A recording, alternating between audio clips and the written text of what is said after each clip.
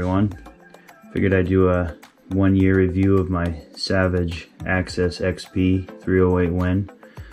I got it last year at Cabela's and unfortunately didn't get a deer with it last year, but got it sighted in this year. Got a Bushnell trophy scope on it.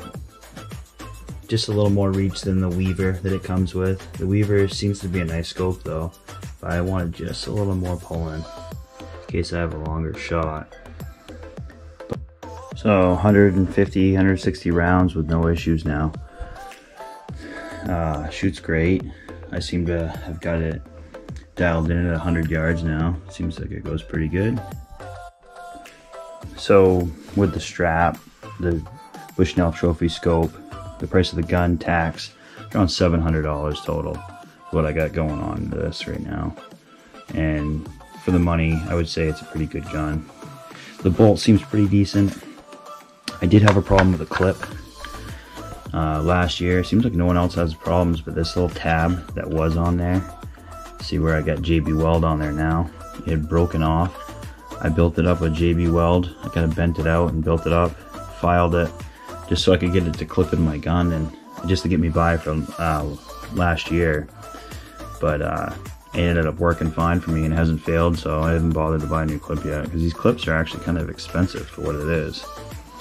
But the gun, fit and finish of this gun is awesome. The true camo is so cool, and it probably doesn't even give it justice seeing it in this video. Like in person, it's just amazing. The Bushnell trophy definitely makes it look like a little more high end of a gun. But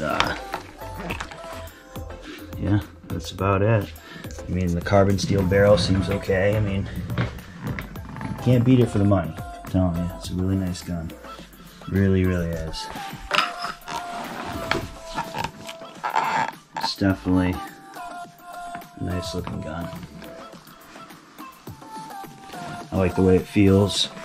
It definitely fits up to your shoulder nice. This pad right here is very soft and comfortable. I love how it came with everything. Strap my strap on. It's definitely a nice gun.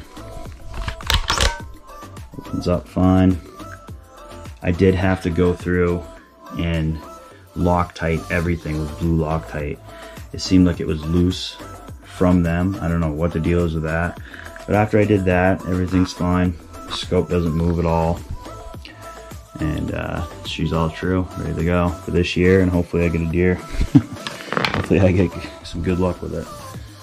Alright, I just figured I'd do that, and I'll do another update after the hunting season with it probably. If anyone asks for more info, let me know.